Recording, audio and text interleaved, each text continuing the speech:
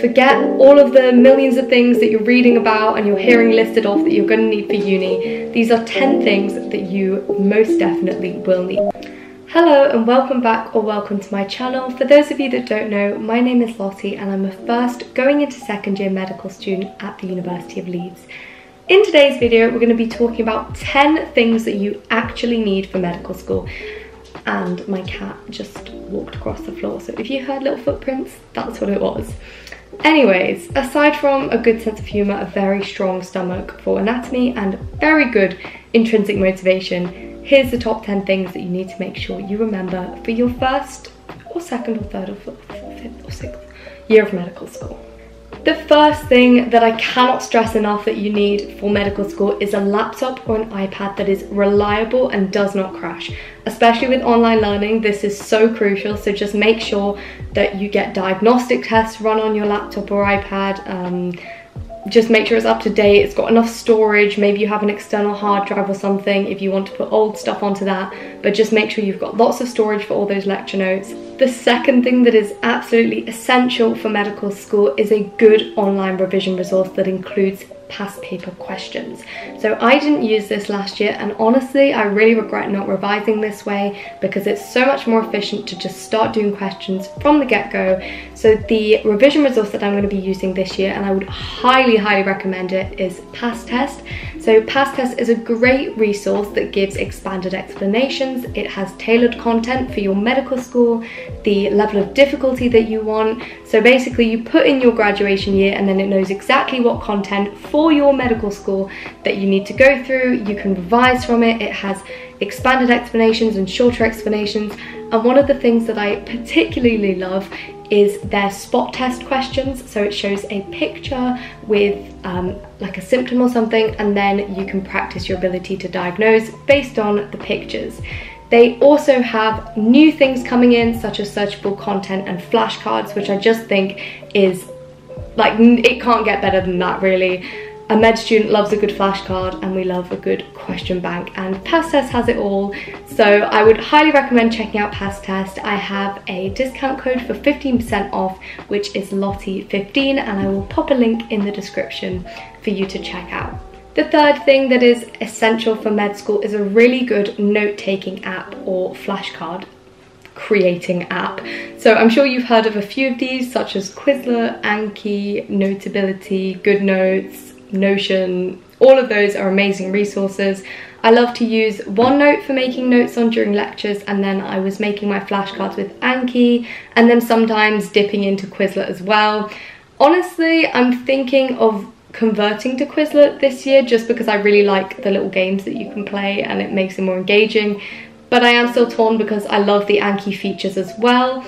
If you want a more in-depth video about the differences between Quizlet and Anki, I'm happy to make that, as I have used both of them throughout school and into medical school.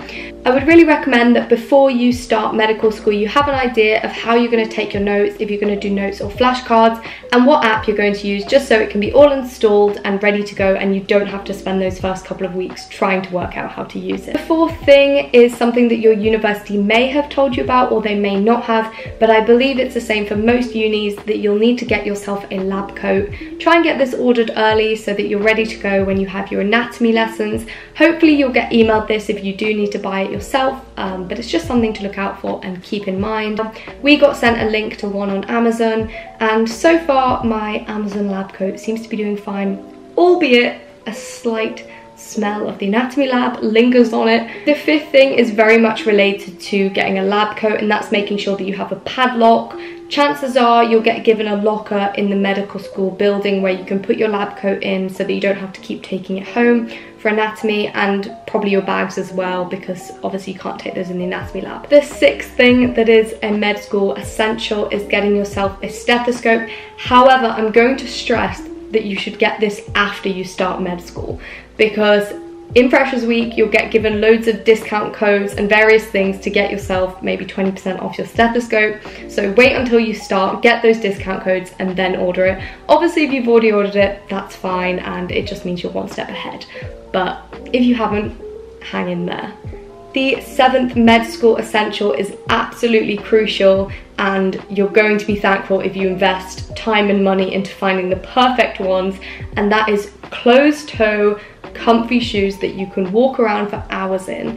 When you're on placement, you're going to need to have closed-toe comfy shoes, and honestly, I would recommend spending a little bit more money just because you're going to be wearing these all day, every time you're on placement. So the shoes that I have are the Doc Marten, just normal like school shoe type ones, and they're really good. They're not slippy at all. I know that some people prefer to wear trainers, and as long as that's fine with your placement provider and your uni, then that's fine. I think the rules for Leeds is that we can wear like dark coloured trainers. I may be wrong, but I'm pretty sure that's the rule, and I'm sure it's very similar in most places. But make sure you find that out before you end up spending loads of money on a pair of trainers that you can't actually wear. The 8th thing that is a med school essential is getting yourself a really good planner. I know there's some med school specific planners that I've seen around. I personally just like to have one that's got like the pages with all of the dates on, if that makes sense. Like a calendar, and then it's got the planner afterwards, so you can write revision plans and all that stuff and get a nice big overview of the month. That makes more sense, calling it overview of the month. And then you have like the individual days where you can write all your to-do lists. The final 2 med school essentials are more about the online learning side of medical school, and probably things that you haven't really thought about, and that is ensuring that you can sustain yourself through 3 to 4 hours of lectures with a coffee flask. This is something I completely forgot about, and I ended up going out and buying one straight away because I need my coffee, and especially if I'm going to be sat in a lecture for 3 hours without a substantial break, having a good flask that kept my coffee warm all day was so crucial. And the second thing is definitely good for online learning, and that's ensuring that you have some kind of stash of snacks or a coffee machine or a kettle within reach of your desk, so that when you're sat at your desk in front of your lectures, especially if you've got to put your camera on in them, you can be sneaking a snack, and if you mute yourself, you can pop the kettle on. And I did that many times, and honestly, it was a lifesaver having my coffee and tea stash in the corner, and then I had a shelf right next to my desk dedicated to snacks and sweets, and it kept me going, and it just made those really long days of lectures so much more bearable. So do what you can to make it enjoyable, and if that means having a kettle on your desk, then you've got to do it. Got to do what you got to do. So there we have it, my top 10 med school essentials that I really do think that you need.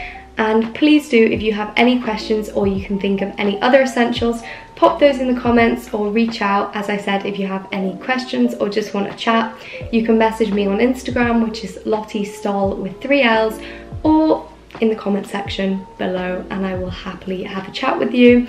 Please do take care, and all the best for medical school. Thank you so much for watching, and have a lovely day.